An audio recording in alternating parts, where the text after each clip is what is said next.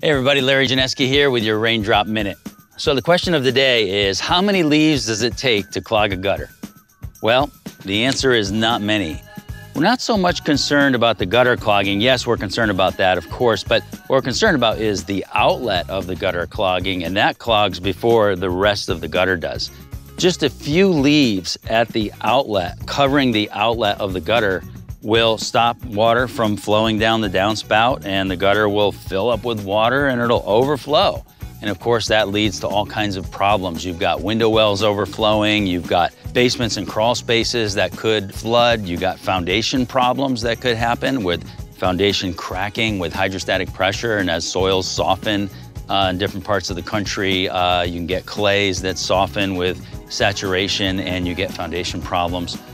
Erosion of mulch, you've got water on sidewalks and stoops and freezing issues, all kinds of problems when the gutters overflow. So it doesn't take many leaves for a gutter to clog. RainDrop Gutter Guard will prevent that.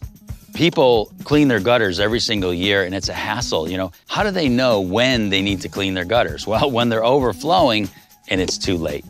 RainDrop Gutter Guard is the best gutter guard in the world, and we're going to talk about all the reasons why in the next issues of RainDrop Minute. That's it for today. See you soon.